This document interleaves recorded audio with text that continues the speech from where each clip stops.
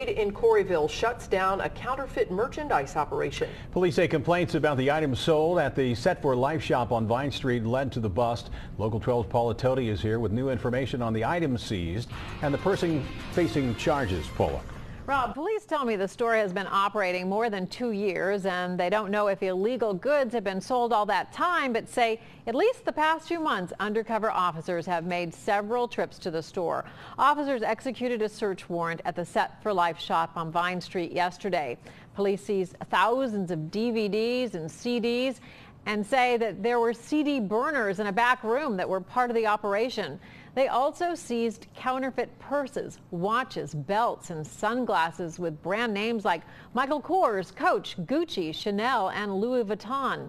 34-year-old Brian Baker faces several charges, including trademark counterfeiting and possession of criminal tools. Police took this so seriously, they brought in help for the crackdown.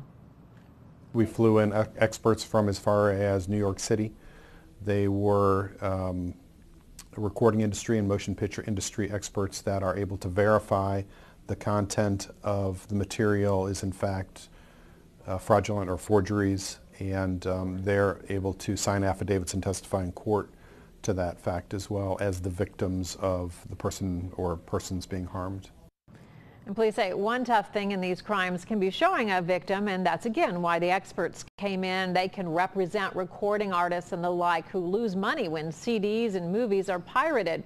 As for the knockoff purses, they apparently were sold for various prices depending on what you looked like you could afford when you walked in the place. But generally a few $100s instead of the $2,000 that one might go for if it were real and in a department store. Rob and Cammie. That would be the first clue, wouldn't it, Paula? Yeah.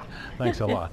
Police say they have actually made several arrests this year involving counterfeit goods, and they believe most buyers know something isn't quite legit at the time.